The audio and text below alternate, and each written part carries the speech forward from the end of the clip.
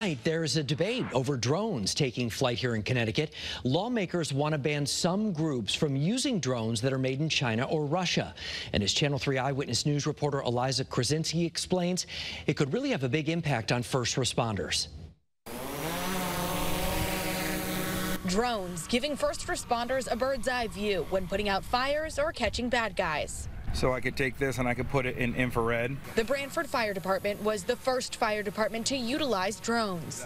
We're able to send these machines in and get an eyeball over something that we potentially could hurt one of our people. But things could change. The Connecticut legislature is considering a bill that would ban the state and local agencies to use foreign-made drones. We heard from experts about the fact that foreign-made drones are a national security threat to our country, to our military, and also to state governments as well. One of which is DJI Drones, a Chinese-owned drone manufacturer. The sooner we can ban these drones, the better.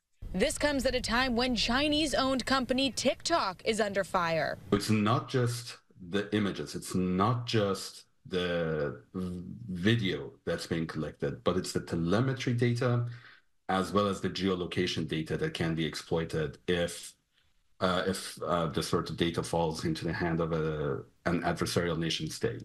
Local fire departments and police use these drones to save lives. I think it's kind of the wave of the future, to be honest with you. Now the question is, what will fire departments and police departments do if these drones are banned?